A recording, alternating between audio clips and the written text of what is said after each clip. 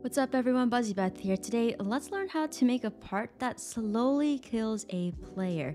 So what I mean by this is when a player touches a part, instead of just instantly dying, they'll just slowly die. Why? I'm not sure. Maybe, we can trick a player into thinking, oh, they passed this obby section, seamlessly, but little do they know, they're slowly dying.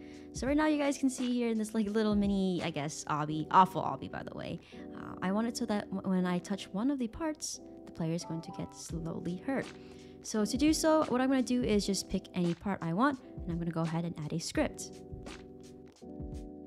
Okay, so we have a table for damage. Basically, anytime a player touches this part, it's going to go ahead and make sure that only, no matter how many, which part of our humanoid is touching the part, it's only registering it as once. So not like multiple times.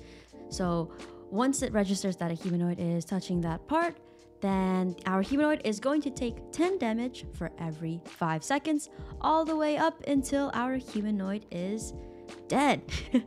As morbid as that sounds, but that's about it. So if you guys want to change how long we want our player to take damage, if you want it to be less than 5 seconds or more than 5 seconds, change where it says test.wait5, change it there, as well as the take a damage.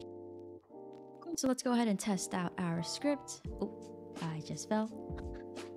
Oh my goodness. All right, so this part is the safe part. I'm not getting hurt, but if I touch the bad part, you'll see that I take 10 damage every 5 seconds until my humanoid dies.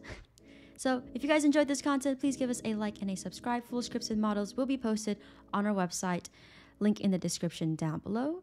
As always, have fun creating, and I will catch you guys in the next video. Peace.